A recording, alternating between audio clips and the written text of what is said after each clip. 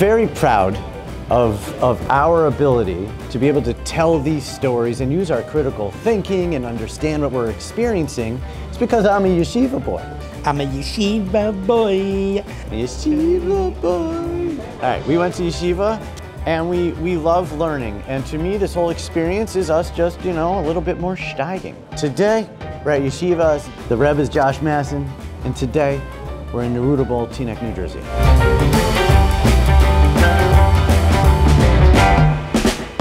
It's fun, it's noodles, it's a lot of Asian, there's a lot of very, very well constructed, in a Talmudic sense of understanding things. This is called kamote. Kamote is Japanese yam, you freeze it, and then you cook it, and it's almost like a dessert. It's super sweet. Imagine that this is brown sugar caramel made out of sweet potato with salty on top.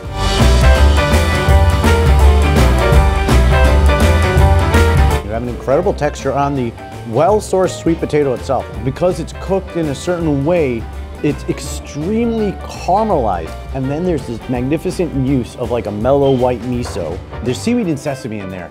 And it's just highlighting and rounding out the edges of that sweet and salty and sweet and caramel. That's a perfect savory sweet bite. Kamote. Shishitos are a 1 in 10 are spicy, they're salty, and they're blistered. And special attention has to be shown here to the blistering. Also, if the lemon's on the plate, squeeze it.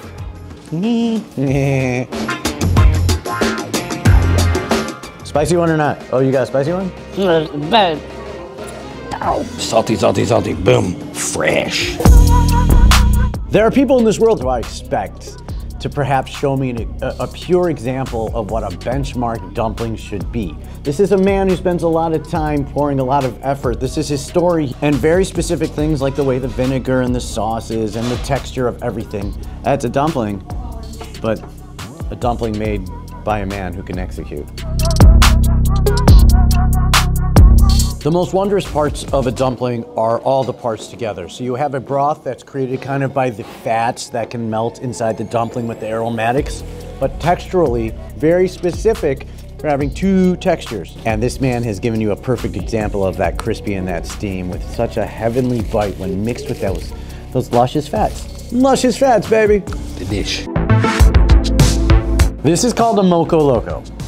Now, from my understanding, moco loco in itself is in one of those incredible hybrid fusion. But then you have something called bulldog sauce, which is like the Japanese like barbecue ketchup sauce, right? And then that beautiful, beautiful egg. Sticky rice on point. Sticky rice is kind of sweet, kind of sticky. It's a whole texture unto itself. This is high dining concept executed family friendly. The work being done here is a lot of prep for a bowl of food that is incredible. Koji is one of the oldest molds ever cultured. It's how you make your soy sauce, it's how you make your miso, it's how you make a lot of things. You put it on meat. For every day that it's on the meat, it's like a week's worth of dry aging. So 3 days, 4 days worth of on meat, you get almost a month worth of dry aging. The guy running the show here is perhaps the best guy to be kind of doing these things. He's always been big on the science. This is something that needs to be tried when available, and I'm very happy to have it today.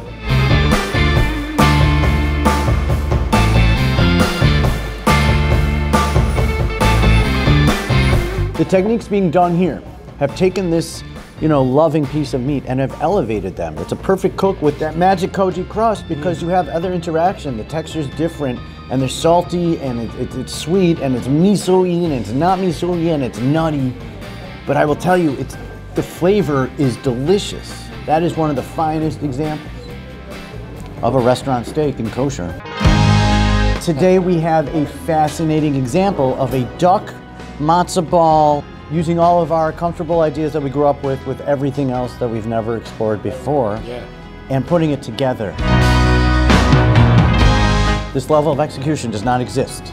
The broth itself is a 19-step process. It takes 2 days, and then you have to layer. And we're not layering 1 thing, 2 things, 3 things, 4 things. You're layering 7, 8, 9 very specific ingredients. That means your greens got to be a certain way. It means your duck's got to be a certain way. Your spice has got to be a certain way. We have a chicken dal, which is wonderful, and a green curry. Again, the levels and steps that it took to put all these together. There's a noodle in here, there's an egg in here, there's a green curry itself that takes a whole lot of time to make. And then we have a yellow dal. Dal is a lentil and a cumin seed and some other things. And it's always in a very expressive flavor. It's bright, it can be everything, and everything goes with it. And a chicken dal is going to be spicy, and to eat it along a yellow curry noodle, this is why you come here. It doesn't exist anywhere else. I'm gonna start with the dal, please.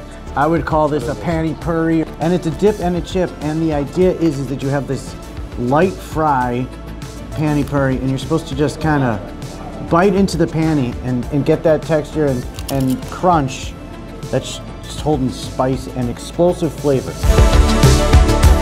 This is not supposed to be hot at once. This is supposed to be a continual, gradual, beautiful rise in heat, which is also tempered by other things like those earthy kind of clovey flavors. Green curry. We often don't get to see this kind of color in kosher eating, and it's the flavor of it all. This tastes green of a certain way. Okay. And it's also a noodle.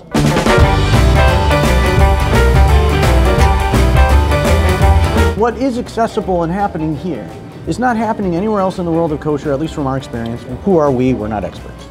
Right? This guy knows what he's doing. And he's illustrating brand new flavors, textures, executing incredibly fine dining here in concept and skill. Family style, friendly style, just sit and steig. Come here, open mind yourself, go nuts. Enjoy yourself. This has been Narruto Bowl, Teaneck, New Jersey.